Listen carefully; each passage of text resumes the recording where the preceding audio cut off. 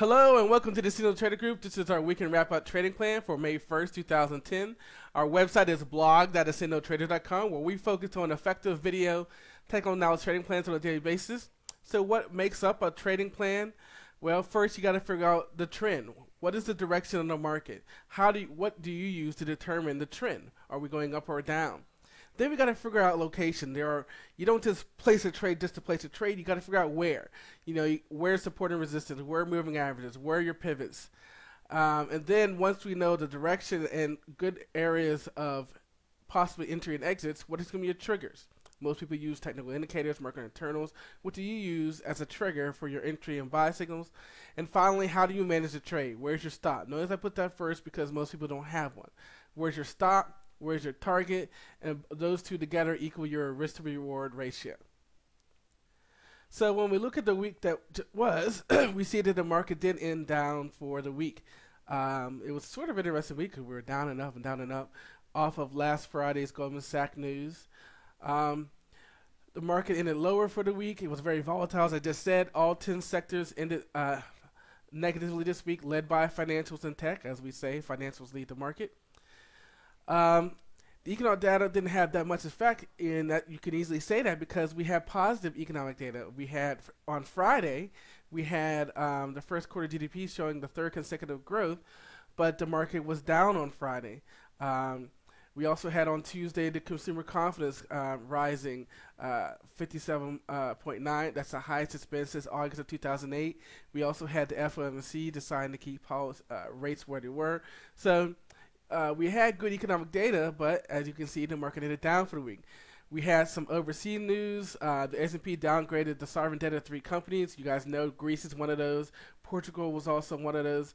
So, that weighed heavily on the market. And people are finally fed up with this whole Greece news. And supposedly they want it solved this weekend. So we'll see what happens on Monday. Corporate news, earnings are no longer the big thing moving the market. It does seem like the dollar and the reaction to this overseas news is a little bit more pressing. And then on Friday, a report came out that Goldman Sachs is being investigated again. So that also pulled Goldman Sachs down. And Goldman Sachs is down to 145, I believe. So certainly something to keep in mind. But next week we do have our ADP employment, but more importantly on Friday we have non-farm payroll and unemployment. Supposedly this is the month that we're going to kick over possibly with some census jobs. So positive numbers, not losing jobs, certainly can move the market on Friday, but we'll have to wait and see. For this upcoming session on Monday, we've got some economic data, probably won't move the market that much. You can see as far as earnings concerned for this week and Monday, if I'm putting up Baker Hughes and Foster Wheeler and CF, I'm obviously saying that the big companies are gone. And we have a bunch of splits, which is interesting as the market is trucking along up. We're seeing more and more splits. There was a big period of time where there were no splits being announced, and now they're coming back. With regards to the internals, the main thing that I want you to see is going to be the VIX. When we look at the VIX here, we can see last week we're in the 16s, little rise on Monday, and that was off the Goldman Sachs news, and we got all the way up to 18. But we said if we really want to see something, we need to see it pop up in the 20s, the upper 20s, really. And we see that. We see the 17, we got for the 20, almost 23, 20. So now that we're seeing the 20s, that might show that the volume, that there is, some concern about the market. We certainly have an uptrend from 16 up to 22. We certainly have an uptrend in the VIX. Something to watch for. We do have a conflict. The market internals are showing that the volume did not increase on Friday, but the charts are going to show that they actually did. So we'll look more at that. But I think that it's important to look at this uptrend in VIX. And even on Friday, for the first time, and I can't remember when, our put-to-call ratio was over 1. So that means there were more people buying puts on the option side than they were buying calls. So even on some of these down days, look at this down day here, we still didn't get over 1. And we go back to that Goldman Sachs day, and we still didn't get over 1. But on this day here, our put call ratio did exceed, so there's more puts than calls. So now that I have the charts up, you'll see that conflict. The internals were showing a volume decrease for Friday, but clearly we can see on our data coming in for our charting platform that we had an increase in volume. Still not as much as Friday, but still something to watch for. But the big thing to watch for is two things. We've been talking about support, and we had the support of the 10 moving average this whole way up, and then we said even deeper support of the 20 moving average. Even when we did get some wick breaks of the 10 moving average, nothing got to the 20. Wick breaks of the 10 moving average, nothing got to the 20. Another wick break, nothing got to the 20, and then boom, Tuesday, we did actually close above the 20 moving average.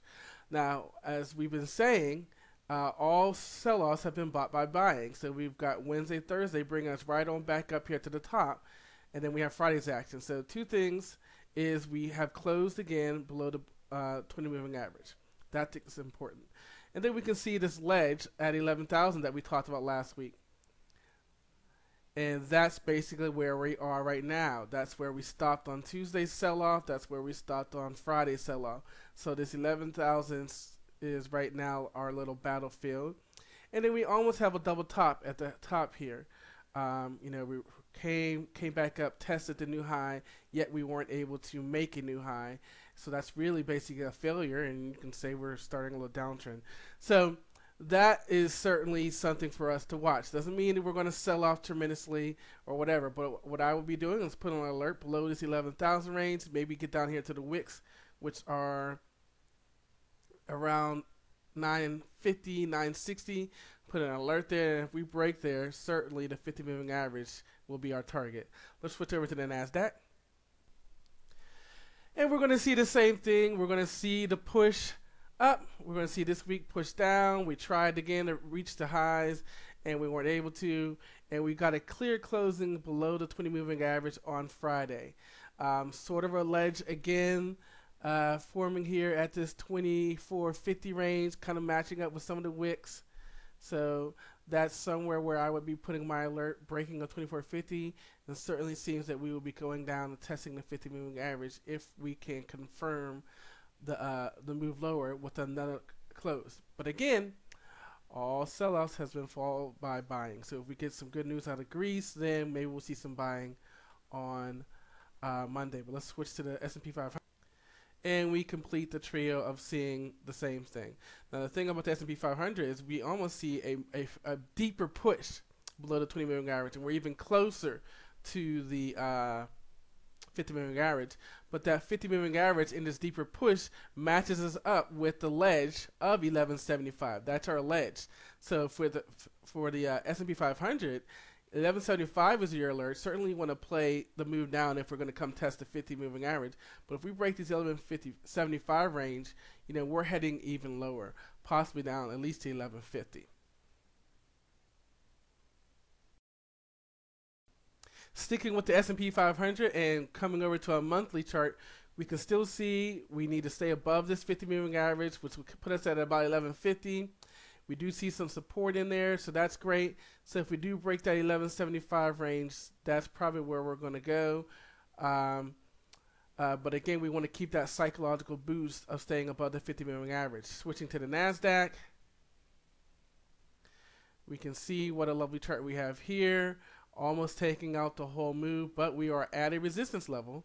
This 2540 range, 2530 range is our resistance. That is where we came up, and we're pulling back a little bit. So if we're going to go back down, possibly all the way back down to 2350, it's certainly a possibility for the NASDAQ. Finally, the Dow Jones on the monthly chart. With the Dow Jones on the monthly chart, we're the wick came up and touched almost touched the little resistance area. But what I'm really concerned about is where we are right now. I mean, this is another resistance level, and so I'd like to see us kind of pause here. But if we were to break lower, again, we want to stay above the psychological boost of the 50 moving average. The good news as we look at sectors is our Dow Jones Transport is considered a leading indicator, and even the month of April still was a nice bullish candle. Add a little resistance, so we may pause. But take a little metal. The April candle is a bearish candle. at resistance, possible pausing there. Gold looks good, a nice strong April candle at the highs of 08. Certainly looks like it might pause here. Banking showing some trouble at the resistance of the 50 moving average. Real estate looks great, nice candle heading up to the 50 moving average here. Aerospace was Boeing showing resistance at the downtrend line. Resorts and casinos closing right above the 50 moving average. Certainly looks strong. Shipping and railroad definitely still looks strong. And internet, we got a nice doji at the highs. We are out of time for our YouTube viewers. If you want to see the whole video, make sure you subscribe to our podcast, follow us on Twitter, and we would love a donation so that we can keep providing you with these great free technical analysis videos.